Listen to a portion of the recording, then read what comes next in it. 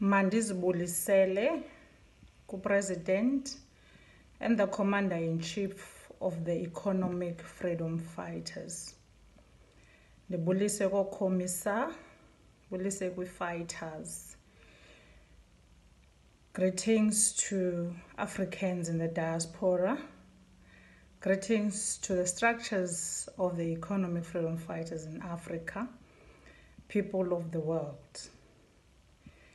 Today, we're going to be talking to the second non-negotiable pillar.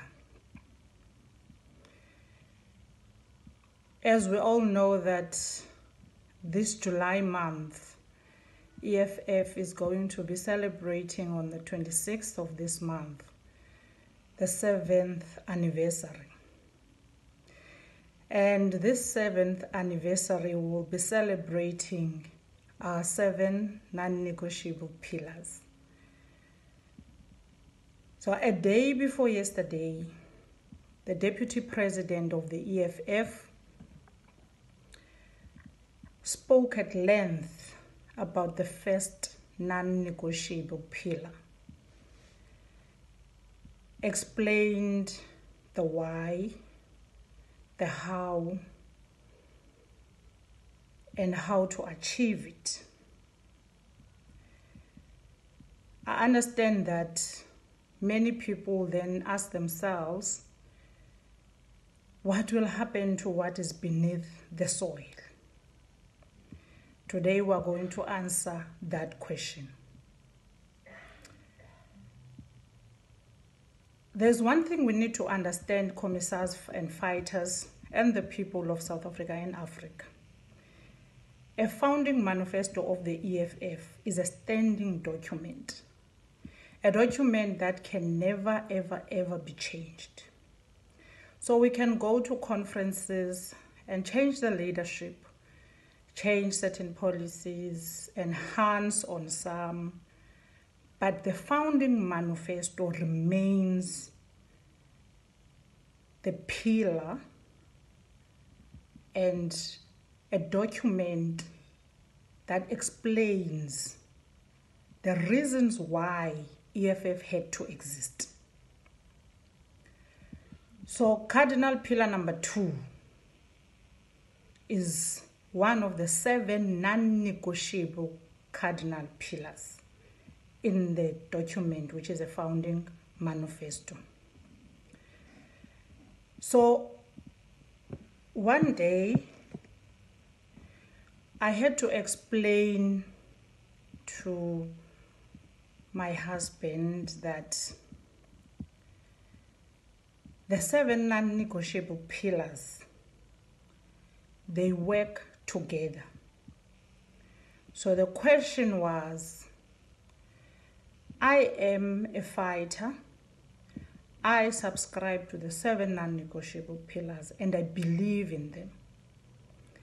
But I want to understand, are we going to first achieve the expropriation and then go to nationalization and then go to capacitating the state, then go to health, and etc., etc. So what's going to happen? I made an example to him that it's called pillars. Those that are coming from rural areas will understand there's a particular house that we build.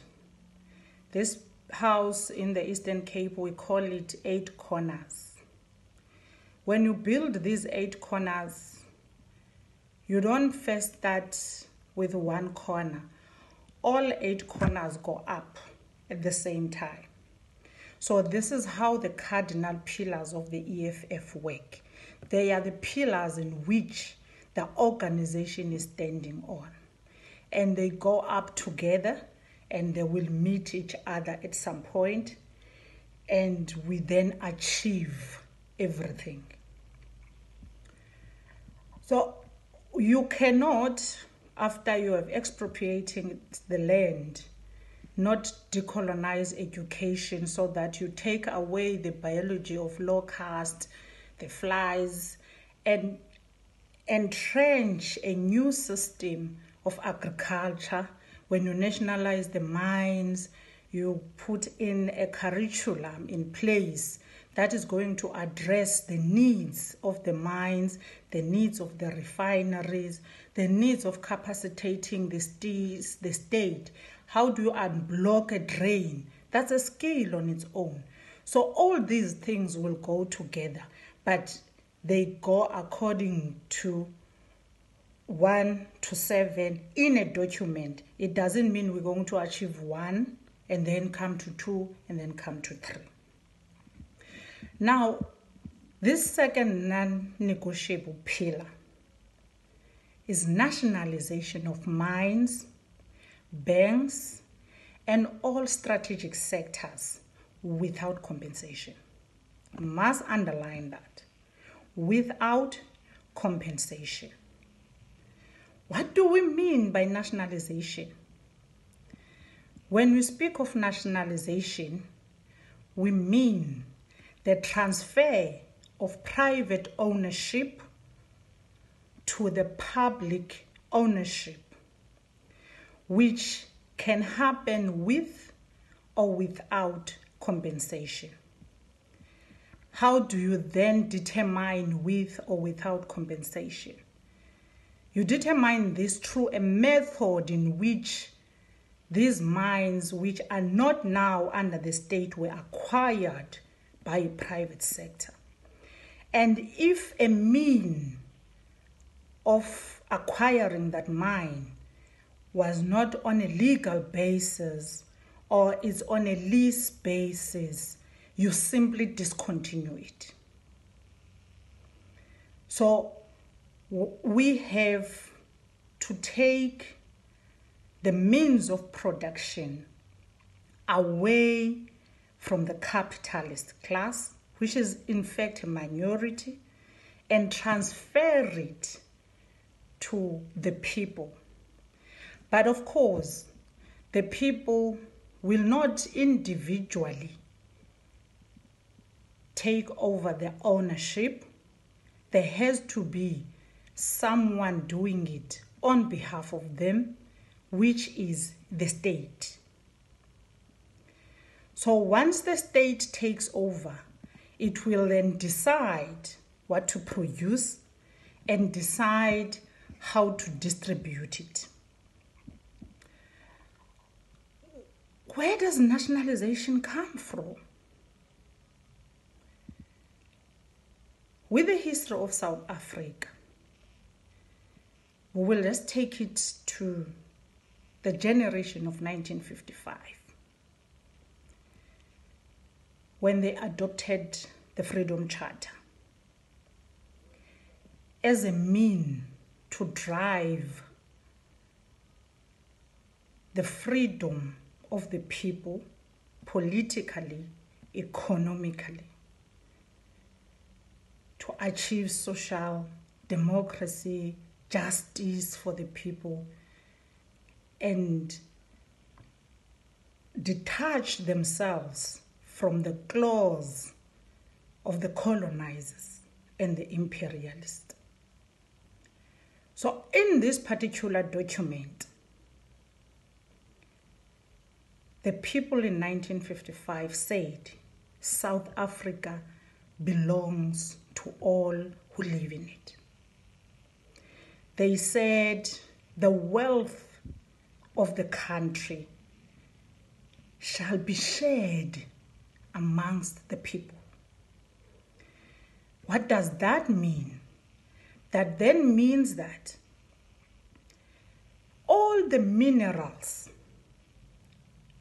and petroleum resources that are found beneath the soil of South Africa, the territory of South Africa, all of that which is found beneath the soil is not belonging to an individual who mines it. It belongs to the people of South Africa. And then nationalization was advocated for to a level of Many of our leaders got arrested, some went to exile, some were killed. We still live with the horrors of the fights of the freedom fighters of the time. We live with the horrors of images of this courageous leadership that took over and advocated for nationalization. So what they wanted to achieve was that the global markets and the domestic markets only achieve its successful economy building through nationalizing all the strategic central economics of each country. So minerals is one of the economies that are very, very important in building of one's country. And after that, the fight continued. We got to 1990. Tata Nelson Mandela gets released from jail, February 1990. So 2 years later, there was a Davos conference. We all understand what happens in Davos. It's a World Economic Forum meeting stage where the world meets, deal with economies of countries, strategies, and how to build their economies going forward. What works, what will work for each country, what will work for the world.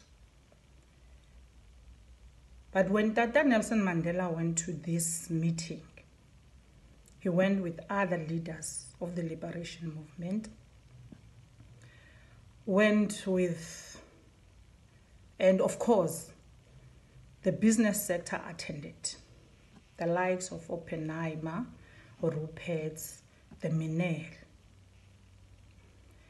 And we all understand what happens at that stage, that the right wingers fight tooth and nail to sustain their hegemony over the developing countries. And they have access to the big business people of each country. So our Stellenbosch crew has access to the world. They can communicate without the political side of things. So when they get to that stage, the lobbying becomes easier for them. Now here is Tata Mandela caught up in this meeting that is talking to economies. But one thing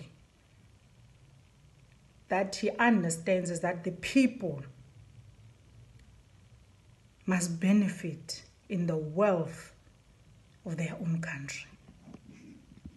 But things go south. And in a manner in which the meeting addresses economies and nationalization in particular is placed as something that's so bad that we can't do it. If we do it, we are going to make our country poor, we are going to kill a lot of people, we are going to lose a lot of jobs, and all such. Now, what he does, he comes back to the comrades. He tells the comrades, it looks like we'll find ourselves in the same situation where Cuba is. What did that then mean? It meant that nationalization has to be put on hold. But this is not only the red flag. We would understand the red flags on the sunset clauses. And because of such Faustian pacts that the leaders agreed to, they made a deal with the devil. It compromised the position of the Freedom Charter. So when it compromised that position, we then found ourselves with political power, but with no economic power, in which we can only achieve it if we nationalize the mines and have full control of them. If we don't have full control, we're not going to benefit anything. Now we say nationalize the mines. We need full control there. The banks, the financial sector becomes the most strategic sector in the economy. So any country that builds its economy, it boils down to the banks. So if you don't own the banks, you are not going to win. If you don't own the strategic sectors, where the kind of industries that can be, if they get monopolized and the state loses the grip of it, it will not achieve any of the objectives of the Freedom Charter. It will not even achieve the basic necessity for its own people. So when we say basic necessities, we know what we mean. We need access to water. Can't monopolize water. Can privatize it. You can't privatize electricity because people need it. You can't privatize roads, the infrastructure, your railways, telecommunications, the oil companies, and the mineral companies. Once you privatize all that, you set yourself as a state for a failure. Because you cannot regulate the people who you have no control over. Even if you regulate each industry, but you are subjected to meet certain boundaries at which you cannot extend yourself further in a way where you are going to favor the needs of the people of the country. Now the EFF comes and we call again for what the Freedom Charter wanted to achieve. We say, dust it off, bring it back here. Let's now again talk about it. So we understand that the EFF is the last hope to deal with these matters. Now we say, in order to achieve this, we need to nationalize the mines.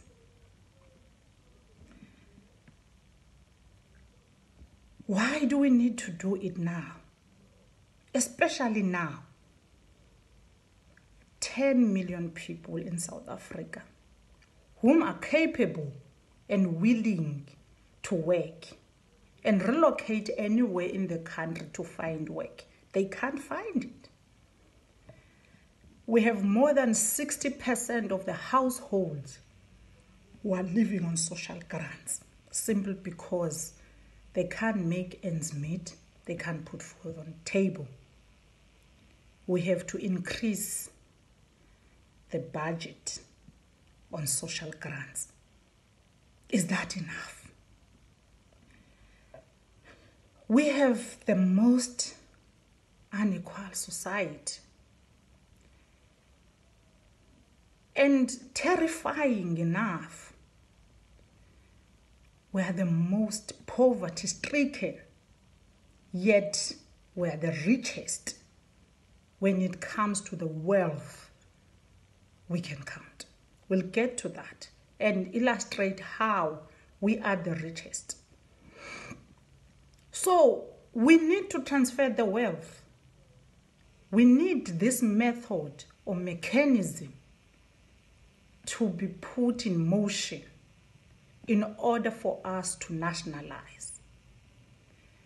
So when we talk to the nationalization of mines, I want to first illustrate to you how the capitalist system is not helping South Africans and not creating jobs. And not just jobs, but sustainable, well-paying jobs. The mines in the economy through tax, which is a method used in South Africa to gain some kind of profit through the minerals. All these mines combined, we collected plus minus 20 billion. What is 20 billion to the trillion plus of the tax collected in South Africa from the minerals? Given the amount of profit they make, it's about 1% of our tax collection. That's the minerals. And we collect in terms of royalties something like 6 billion. What is that? It's an insult to the people who have to benefit. How do you share only 6 billion to the population of South Africa? Whom are the people, if we have a state that cares, and a state that have advocated for the Freedom Charter, for the wealth of this country to be shared to the people of South Africa? How do you justify such an insult? Now, we have these people who are mining, who can easily escape tax,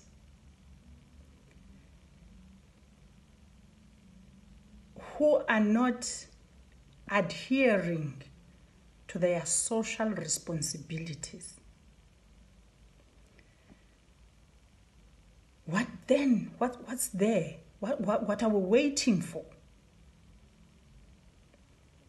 We have to discontinue the system that's not working for the people of South Africa.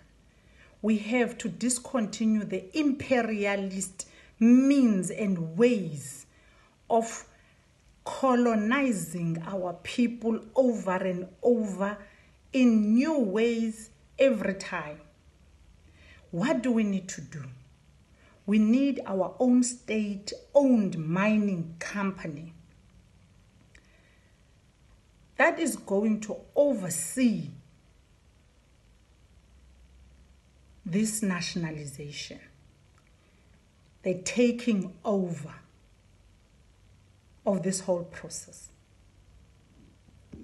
There is an existing mining company which the African Exploration, Mining and Finance Corporations, but it's not controlling anything. And it hasn't transferred anything. So the kind of a state-owned company we're looking for is the one that's going to recognize the benefits and create a space of beneficiation for the people. Create business for small enterprises, create business for individual, and most of all, create sustainable employment, skill, upgrading, and the upkeep of the infrastructure of this country. So there is now a document that is guiding how the minerals of this country are mined. It's just a document, it's just a paper. But funny enough, this document that is called the Mineral and Petroleum Resources Development Act of 2002. You would think our mines are nationalized when you read it. It's not the case. What happened is that all minerals were transferred to the custodian of the state. And through that, it says it must then establish the equitable access to the mineral and petroleum resources to all South Africans. Equitable access. We don't have such. And then lately there was a call for the amendment to the MPRDA that at least 30%, we must change the quotas, that to 30% must be black owned. In a country where majority is black people. But our own charter says just 30%. Just give us 30%. We're begging, literally. And nothing is coming forth. As of now, the capitalist class and whites are controlling our minds. But the most terrible thing, they're exploiting our people through hard labor and salaries that are not paid accordingly. What are we talking about here? Where are these mines? South Africa has got about 53 different minerals that are beneath its soil, which have been already discovered and being mined. We have 1,700 mines that are operating in South Africa. Out of that, we only have 450,000 people who are working there, hard labor, not being paid enough, not having decent housing, not having access to water, not having electricity. Let's take the example of Marikana, where the miners were on strike for a minimum wage, which was 12,500. And go to the community or communities where these miners were coming from. See the conditions they live under and understand the call of that 12.5, where it came from. These are men and women with families, and most of them, they are cross-province families, where one person have to take care not of one or two families, but sometimes 3 families on a 4,000 rand. And that's what we're facing. And that's what we say must change.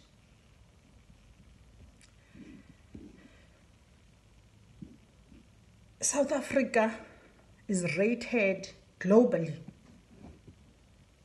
as the first country with the best platinum. We have more than 140 years of gold. We have diamonds, uranium. We do nothing about them. And the sad part of this, that there is private ownership of our own minerals, is now illustrated with the worst and human manner in which the mining minister or ministers, starting from Shabangu to now Gwedemantashe, are handling the matter of Xolobeni simply because the capitalists from Australia, they want access and they are ready to license it to them. They are not ready to make the Xolobeni community benefit. There is no beneficiation. However, whatever is beneath the soil of Xolobeni must be dug out, must go to Australia, go wherever, get those people to benefit. People of Xolobeni must just be uprooted, taken to a 2-bedroom. Those that come from rural areas, again, will understand the setup of homes, beautiful homes we have in South Africa.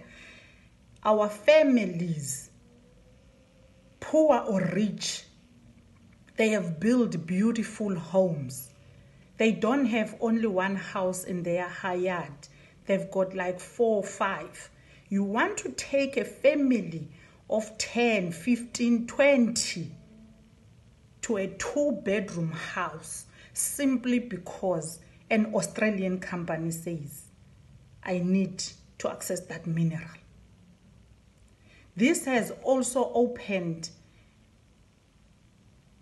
opportunities of opportunist, corrupt leaders who make deals with these big companies to take over simply because they're going to line their own pockets. And when they line their own pockets, they don't care what happens to the next person. That's not what the Freedom Charter wanted. That's not what the Freedom Charter said. The Freedom Charter said the moment you find that wealth, the people must benefit it. And the people of Xolobeni are on that mandate. They are saying the mandate is one. We, the people of Xolobeni, must be the first ones. You are not going to put profits first and then us behind, and you don't care what happens to us. So these superficial things that are happening about tourism that's going to happen, them getting jobs. Jobs where? What is the regulated minimum wage today? 3.5. Those mineral workers there are going to be subjected to a mere 3.5 for trillions of rands to live and leave them in poverty again. What is it that's going to change for that community? It's a clear example of why we are in the state in which we are in, simply because we have leadership that does not care.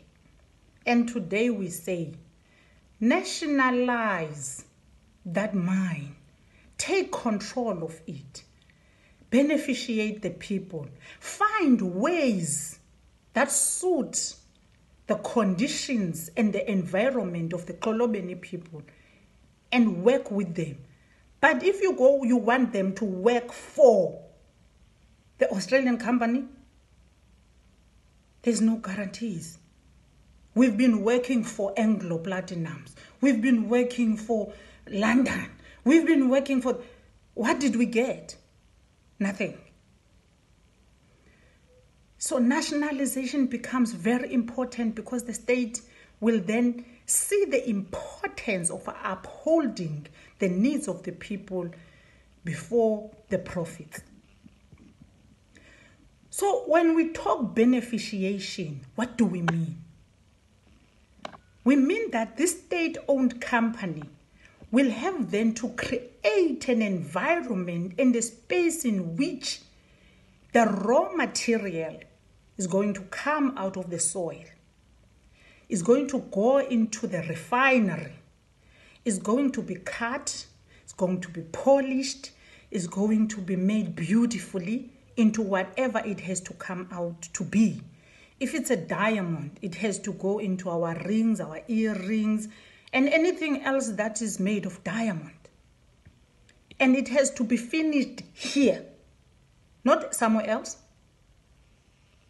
And once it is finished here, that company has to oversee the trading. How do we export it?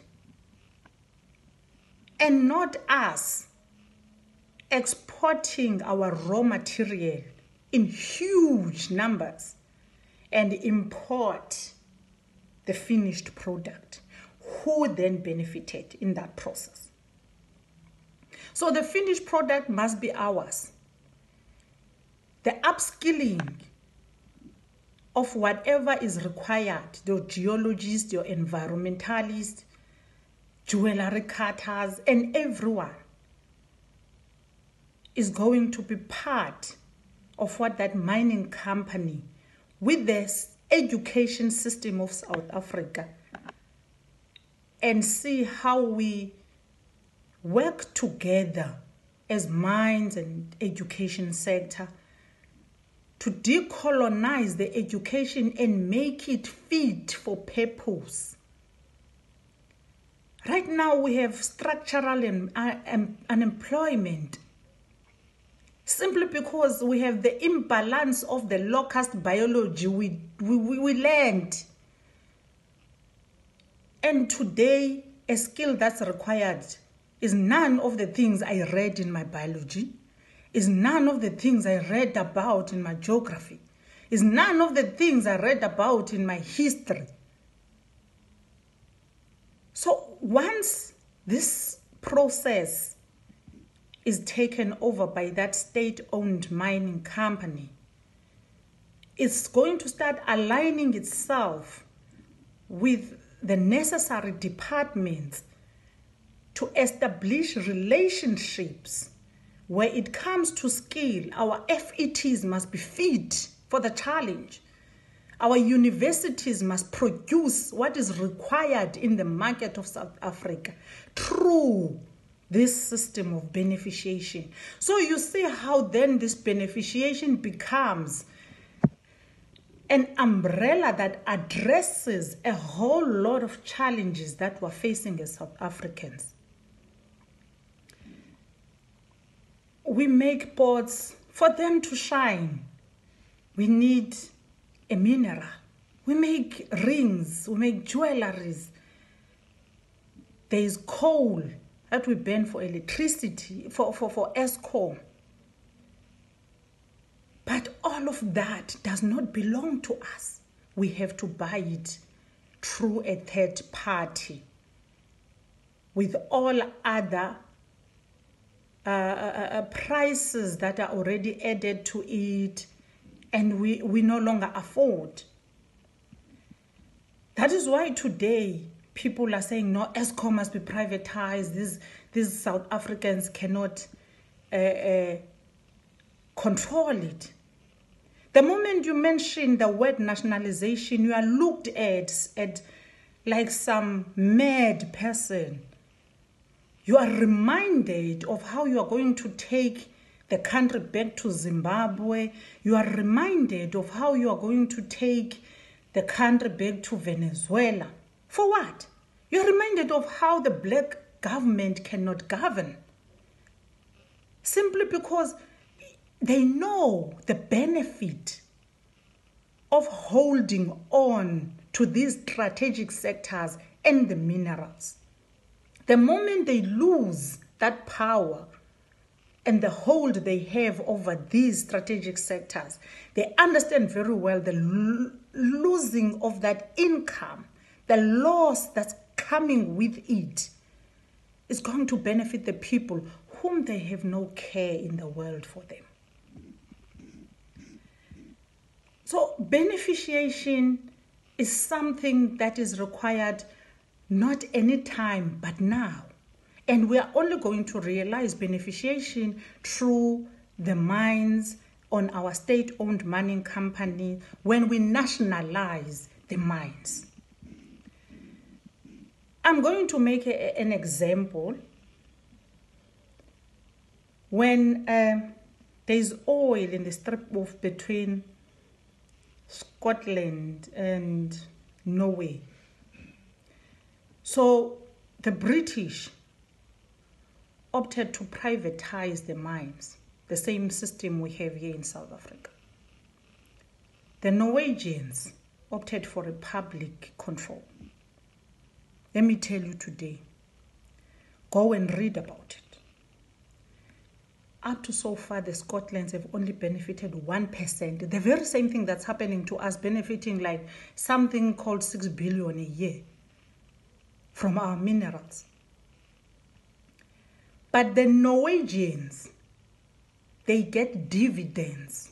They get paid royalties out of their oil simply because the state took over control, managed it, practiced the beneficiation, established all the sectors that are going to look after and ensure the production, the creation of jobs, the upskilling, and everything. And today, Norwegians are the most happy when it comes to beneficiation. And literally, they get individual benefits out of it. We don't want to mention their infrastructure. It's the best because it's taken care of by the proceeds of their own wealth. Not someone else is benefiting on their behalf and giving them crumbs, but they do it themselves. They realize the profits. They see the profits. They see where to improve. They see the failures in the system, if there are any. They deal with them. And in that way, they get to benefit. So when people are always comparing us with other failed states, I will tell you today, beyond the so-called failure, there is a capitalist system and the sanctions. Remember when I opened, I said, Mandela came back to his comrades and said, if we don't want to look like Cuba,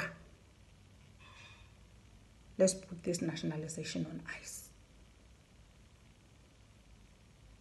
And here we are. Simply because we don't want to look like them. So every time you mention it, they are going to take you there. They want to instill this fear in you so that you are always fearing for the worst. And the mentality that we are always going to have is that we are dependent only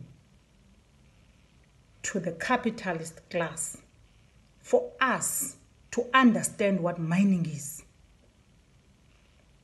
That's not how it works. Because the very same capitalist class, when it comes here, it doesn't bring the skill. The skill is here. It doesn't bring the hard labor. The labor is here. It doesn't bring the land is here. It doesn't bring these minerals, the minerals are here. So what are we waiting for? It's ours. Now, let's go to the banks.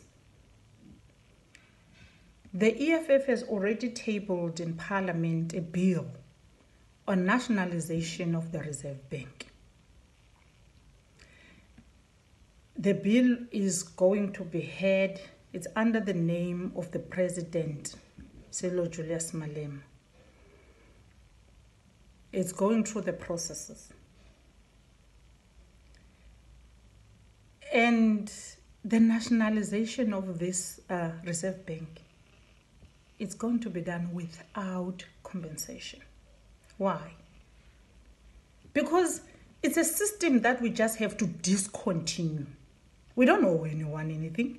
We just have to discontinue the system. So through Parliament, the necessary legislation will be passed and the Reserve Bank will be nationalized. We need to differentiate, though. The nationalization of the Reserve Bank is not the issues of the mandate of the Reserve Bank. Now we want to talk to the Reserve Bank Act, and then we deal with the issues of the mandate of the Reserve Bank. Why do we have to do that? The sovereignty of this country and its success economically is centered around the Reserve Bank. It's in charge of the financial sector. It's in charge of the banking system that keep the monies of these people who are mining, that allows the laws and the taxes to skip the countries. Let's remember the inquiry which was held by former President Thabo Mbeki on illicit financial flows. And how do we lose in Africa and South Africa as a country on the taxes that leave us, not come to us? So all those things, once the National Treasury and the Parliament, the legislative arm, and the Reserve Bank are under the control of the state, they are going to be balanced. We are not going to have an issue of having banks that cannot have certain licenses simply because they are black, that cannot be bailed simply because we don't feel like it. It's actually imminent that the Reserve Bank of South Africa must be nationalized. We'll understand that the ruling party has resolved on that. It's our founding document that says we must do it.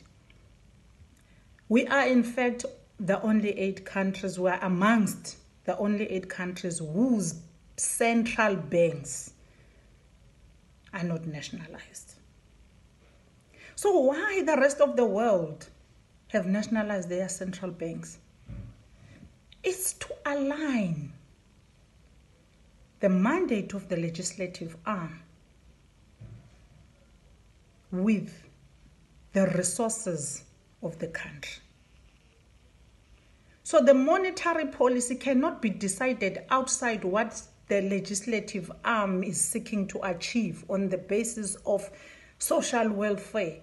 We want roads, want water, but our Reserve Bank is monetary fund and then the fiscal policy. They don't talk to each other because we have other people in that side, we have other people this side.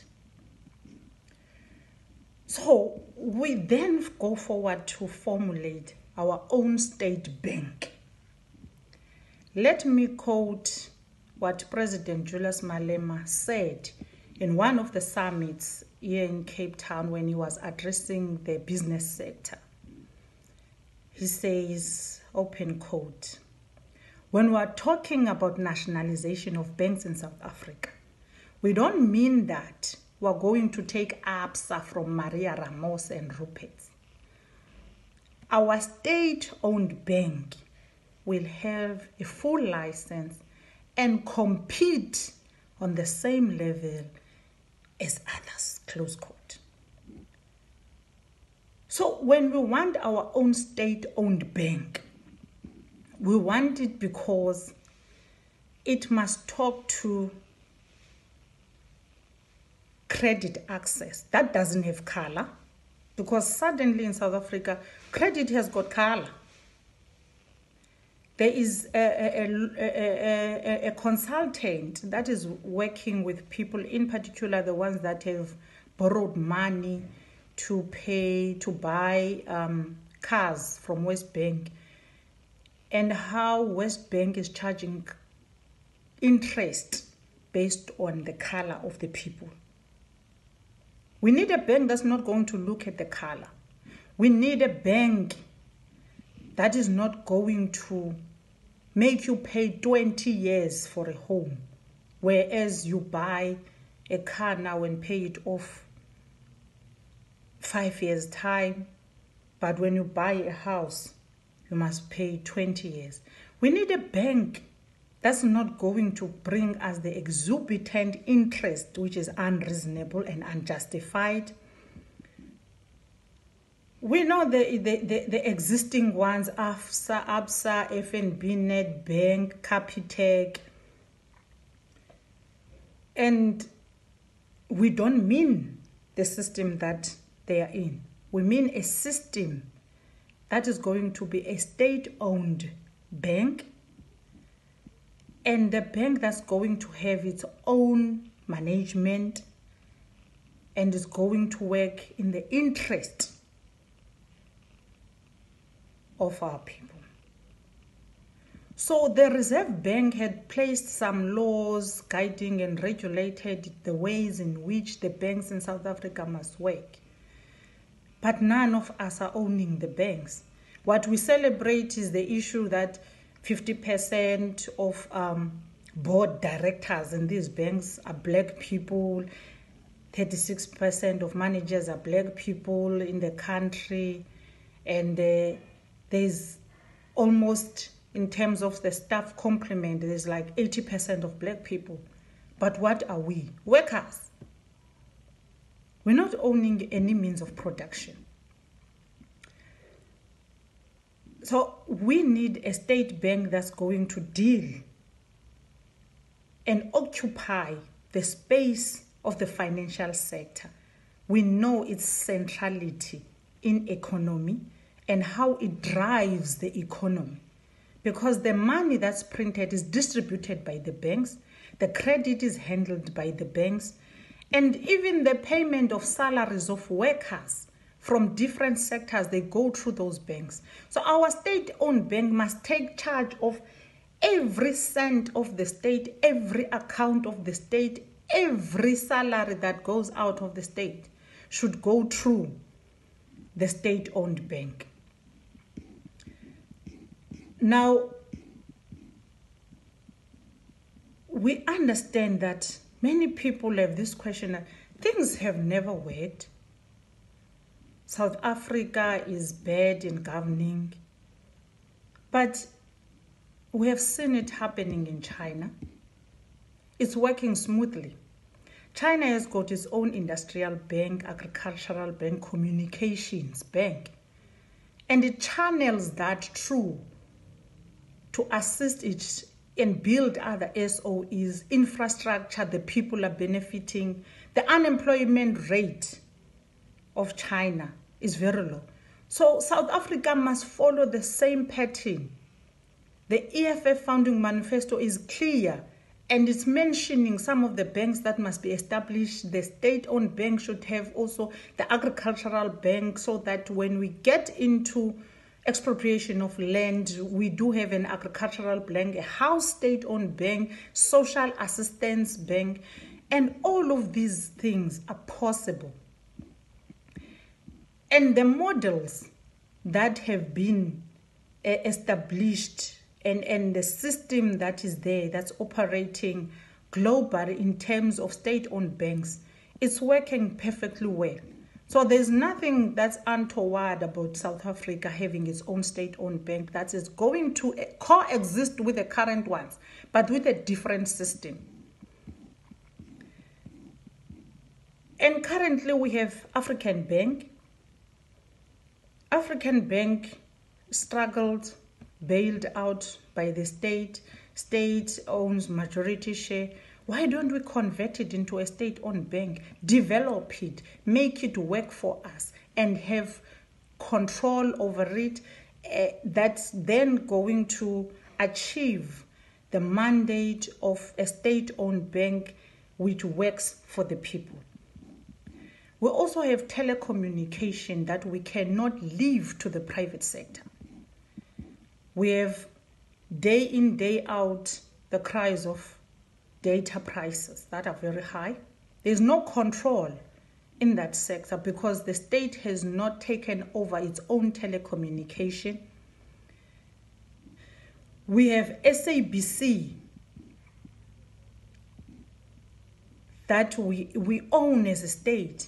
We have to constantly support it, work with it, because it's the only one that's working for ourselves, is the only broadcaster that we pride ourselves with, and it's the only channel of communication we as a state can claim that we own it. And the support of it we must not be scared to call for it. There shouldn't be any fear or favor, because that's what has to happen. The EFF have been calling for a single network owner or operator so that it can multiply itself in the retail space and help the South African in terms of telecommunication industry, so that we are not sharing the infrastructure. And if the country can have its own, it means then the country will have achieved the mandate of its own telecommunications with reasonable prices, accessible to South Africans, and communication cannot be hindered. We find ourselves now under COVID-19 with children that have to go to school simply because we don't own telecommunications. Had we had our own telecommunications, it would have been easy to just find tablets and send to different schools to the children, have our systems operations in those tablets through our own state-owned telecommunication, and communicate with children. And teachers have to communicate with children, have a class under our own network, which we are not going to have to pay exorbitant prices for it. The need is today, is now. And we have to realize this, because the suffering is not just going to be the COVID-19. It's going to be bigger. The day we don't afford airtime, the day we don't afford data, the day we can't communication is the most important tool of a country's sovereignty. Because even if there's something bad happening, we depend on communication. If there's something bad happening, we depend on our own TV to broadcast it. We don't depend to other TV stations that belong to private people whom could be part of the problem or a danger that's coming into the country. So the telecommunication industry cannot belong to private sector. It's a very dangerous move that as South Africans we have. Now, with the proceeds of the profit we have from our minerals, when we have beneficiated and everything, we can then channel them to our own sovereign wealth fund, which is going to be a fund that keeps the profits and invest it for the people so that they can benefit further. And this investment can start happening in the African continent for the African economic development. Work with the African countries to establish sectors that are strategic in the African country. And all those surpluses out of it, we channel them back to the infrastructure, to the social welfare, to everything else that we need. When we say free decolonized education, we shouldn't be looking left and right where the money will come from. With the Sovereign Wealth Fund, we will then be able to achieve all the social welfare programs. we build our infrastructure, we help our people, and we will be helping the African continent as well. Let me go back to Norway again. Out of the oil profits, it developed and it established its own sovereign wealth fund. So from that sovereign wealth fund,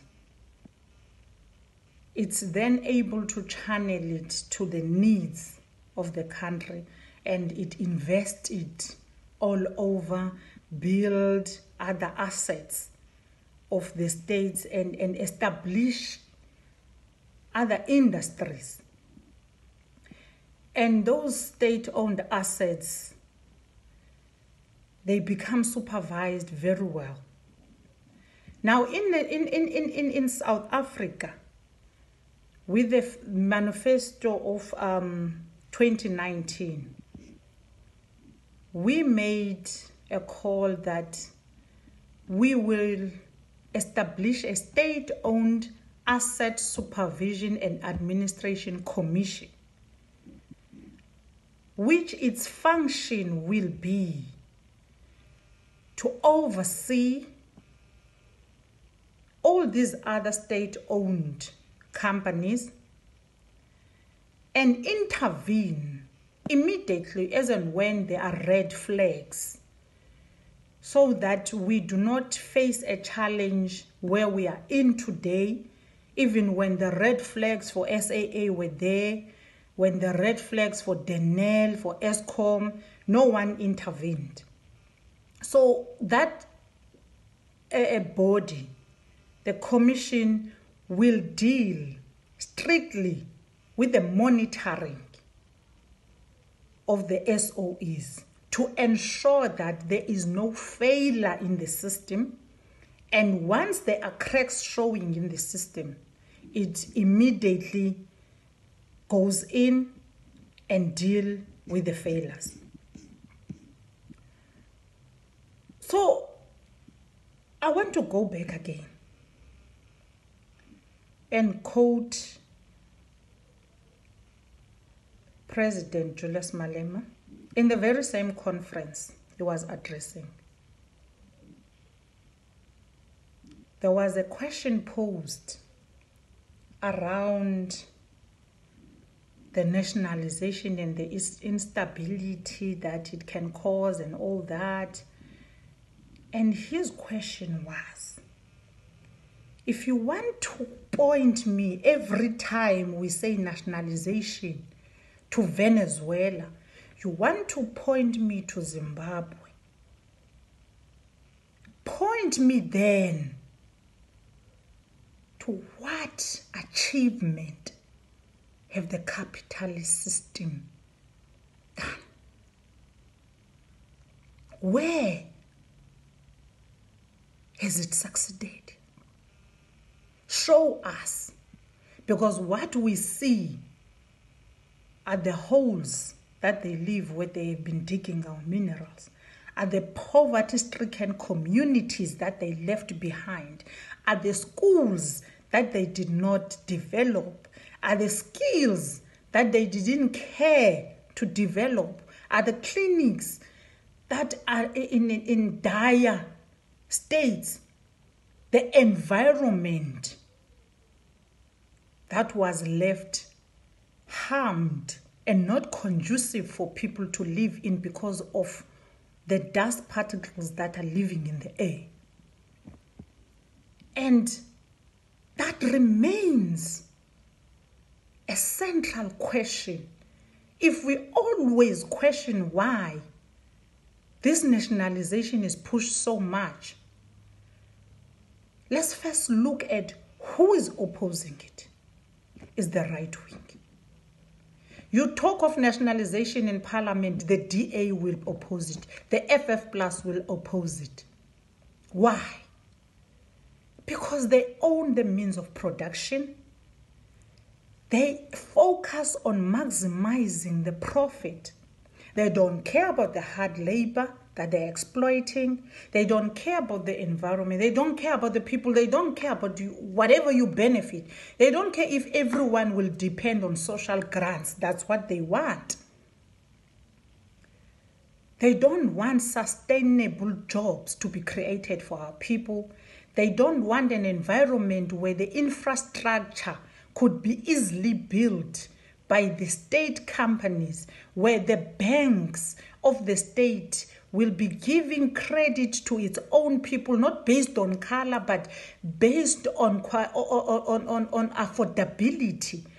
And they don't give houses to black people in the areas where are deemed white-only areas. So that's the fear that's there. And somehow, some of the black people have found themselves riddled into this system, and they can't get themselves out of it. Nationalization of mines, the banks, and all strategic workers is the only way that we can achieve the distribution of wealth to every South African. Now, what's going to happen just before I finish? We are going to be faced with a whole lot of resistance. But this resistance is going to be coming from the right and divide the left. So when that happens, we must be ready to fight. We must be ready to do what we have been saying we want to do, that we will do anything for a black child.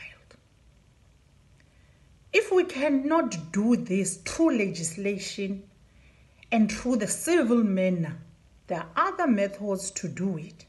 And that's what we don't want to do. We cannot resort to that other method of doing things because we are a peaceful people.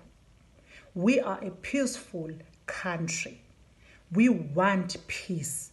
We just want the transfer of wealth to the people whom are the rightful owners. So we are well aware of what the IMF and the World Bank has written in its own conditions to restrict the governments on what they can and cannot do. But we are not part of that. We want to rid ourselves of this terrible situation. This debt we are in, we can't pay off. But we cannot if we don't own anything. Fighters, if we cannot fight together, we are all going to die. We need to make a pledge and pledge that we as South Africans will fight for the wealth of the generation of 1955, a generation before that, the generation to come. And we cannot be part of the failure when we lost the plot in realizing the dreams of the generation of 1955. Thank you very much.